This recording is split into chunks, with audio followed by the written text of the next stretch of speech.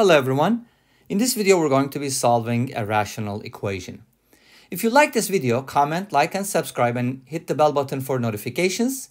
We're so close to 1,000 subscribers, so subscribe if you haven't done already, and let's get started. Now, we do have 1 over x cubed minus 1 over x plus 1 quantity cubed is equal to 7 over 8, and we're supposed to solve this equation. I know some of you will try to guess and check, and you could probably find a solution that way. But I'm going to show you the algebraic approach, and it's a very cool approach, by the way.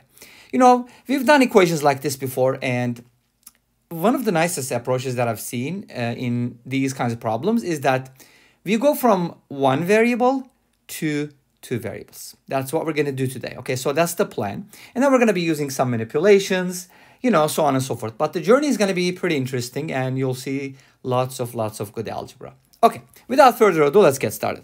Now, this is what I'd like to do. I'm going to make some substitutions here, obviously. Our goal is to go from one variable to two variables. How do I do that? Well, I'm going to call this guy here 1 over x. I'm going to call that a. So a is going to be 1 over x, and b is going to be 1 over x plus 1. Now, what is so good about doing this is that I'm getting a difference of 2 cubes. So basically, this results in this equation: a cubed minus b cubed is equal to 7 over 8. Nice. Okay, cool. So now we have two variables. So what? Well, I kind of need to associate a and b. I mean, our goal is to go from one variable to two variables, but also at the same time get two equations. So we're basically going to be solving a system of equations, but what's the other equation, right? Well, if you look at a and b carefully, you know that the difference of their cubes is given, but if you flip them, for example, you're going to get x equals 1 over a, and in the second one, you're going to be getting x plus 1 is equal to 1 over b. Beautiful. Now, notice that the difference between x and x plus 1, the positive difference is 1. So if I subtract them, in other words, 1 over b minus 1 over a is equal to x plus 1 minus x, which is 1, right? Can I safely say that? Yes? Okay. Now, what is that supposed to mean? Well, let's make a common denominator. Obviously, a and b, you know, are not, they're not supposed to be 0 because that would make the equation, okay, what happens at a is equals to 0? Then x needs to approach infinity. Okay, so that's not going to work.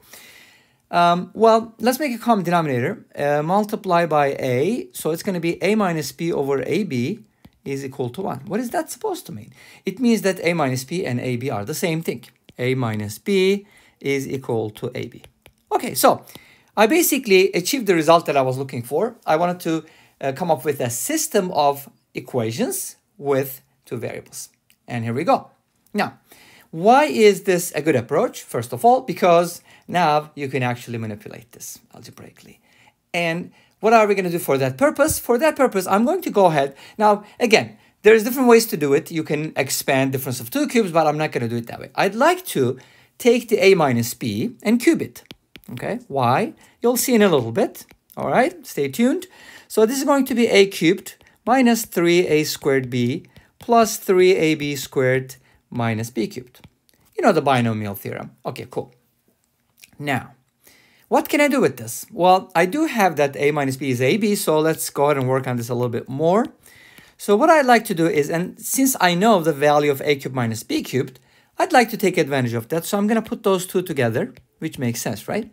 And then the rest of the terms that are in the middle originally, I'm going to factor them. 3ab is a common factor, rather negative 3ab. And we should be getting from here a minus b. Beautiful. So we got to a minus b more than once, and we know that a minus b is the same as ab. So why not replace a minus b with ab and a cubed minus b cubed with 7 over 8, right? Exactly. Okay, cool. So one thing to probably remember here, anyways, let me just substitute and then I'll talk about it.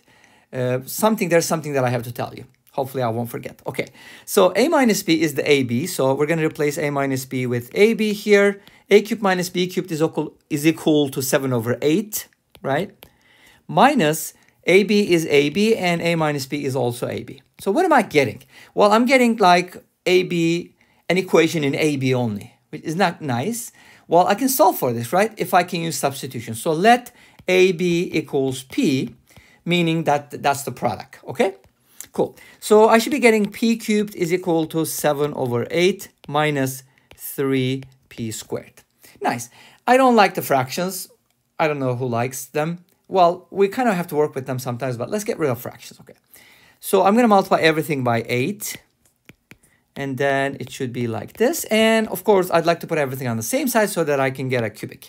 Now this cubic, don't let this cubic scare you because, you know, cubic formula is kind of scary, but this is a special cubic. You'll see in a little bit. Now, why is it special first of all? Well, you don't really want a coefficient for p cubed. You want to make it monic. Monic means the leading coefficient is 1. So how do you make that? Well, it's possible if you consider the following. I can write this as 2p cubed, and 24p squared can be factored as 6 times 4p squared. So I can write it as 6 times 2p quantity squared, and minus 7 is equal to 0. So this is what I was talking about. How do you make it monic, right? So now we'll do another substitution. Substitution is awesome. So let's call 2p u. So now we get u cubed plus 6u squared minus 7 is equal to 0. Nice. Well, this is still a cubic, but at least it's monic. And monic cubics are easier to solve. First of all, what is one of the very first things that you check when you get a cubic, quartic, whatever, quintic, doesn't matter. You have to check for the sum of the coefficients, because if the sum of the coefficients is 0 for a polynomial, then u equals 1 is a solution for that polynomial, or x, or whatever the variables. In this case, it works. Why? Because if you replace u with 1, then you get 1 plus 6 minus 7 is equal to 0. Actually, it's verified, which means that u equals 1 is a solution, which means that u minus 1 is a factor. So what is that supposed to mean? Well, if you know u minus 1 is a factor, you can do long division, polynomial division, synthetic, artificial, whatever. We're not going to do it that way. Again, we're going to do it the cool way. How do you do it the cool way? Well, here we go. So I'm going to take the u cubed and manipulate it. How? Well, I'm just going to subtract u squared from here. And the reason why I do that is because I know u minus 1 is a factor. So I want to make this divisible by u minus 1. Does that make sense? Okay, cool. Hopefully that made sense. And of course, we have a leftover. We have to take care of that. We can't just add or subtract anything as we wish. So we have to balance it. Okay, cool. So everything balances out. You see that? Now I have two pieces. I can pull out u squared. That's going to be u minus 1. And I can pull out a 7, and which is going to give me u squared minus 1. And it's beautiful because u squared minus 1 is divisible by u minus 1. So I can factor further, which is really nice. You know, I can write this as u plus 1, u minus 1, and so on and so forth. So basically, to keep a long story short, we can find all the solutions of this equation because it's very factorable. So I'd like to take out u minus 1 because it's a common factor, and we already know u equals 1 is a valid solution. Is that really valid? We're going to check that. We'll talk about that in a little bit, okay? So what am I getting? U squared plus 7 times u plus 1, so that's going to be 7u plus 7. So you might be saying, okay, this is a cubic and there seems to be 3 solutions. Are they all real? Yes, they are, because if you check the discriminant of the quadratic piece, b squared minus 4ac, it works. So we have solutions that are real. Okay, then are we going to get 3 solutions from here? Not necessarily. Let's see why. Okay, cool. So, well, why don't we just go ahead and write down all the solutions? U equals 1, or from here, you're going to be getting negative b plus minus the square root of b squared minus 4ac. Let's do that here. B squared minus 4 times 7. That's 49 minus 28, which is 21. Awesome. So basically, I'm getting these 2 solutions from here. But guess what?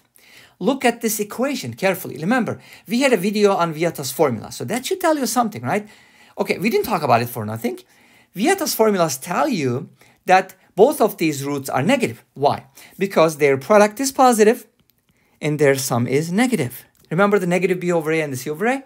So both of the u values here are negative.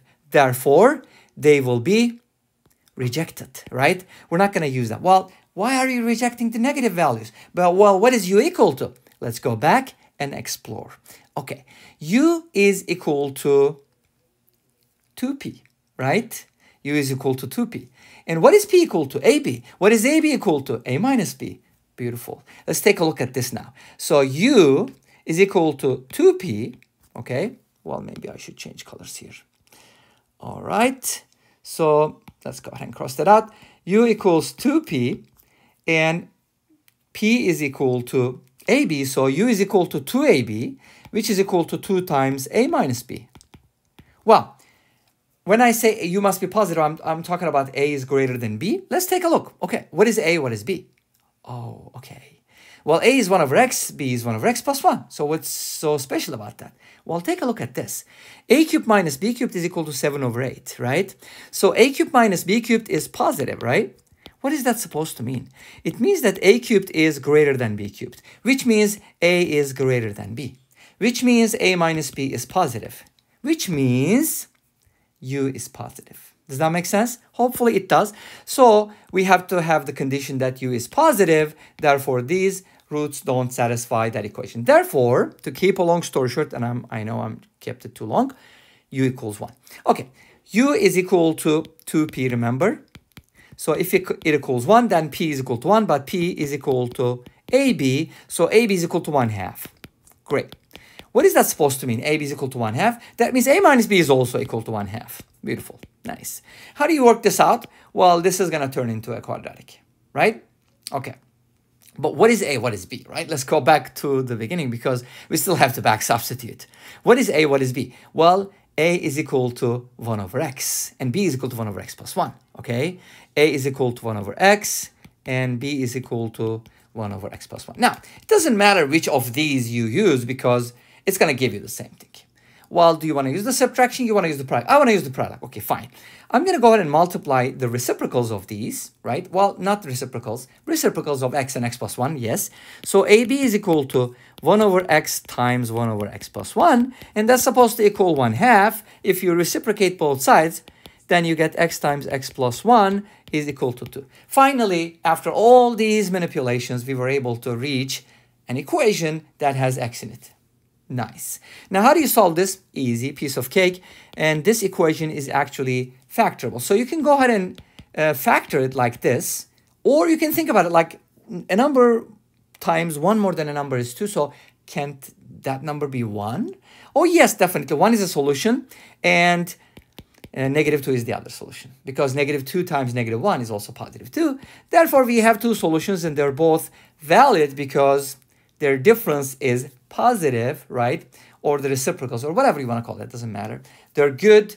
If you cube them, it's going to work because you have to flip them, right? If you cube 1, 1. If you cube negative 2, you get negative 1/8. But if you have to, if you cube negative 2, you get negative 8. You get the idea. Okay, I'm talking too much here.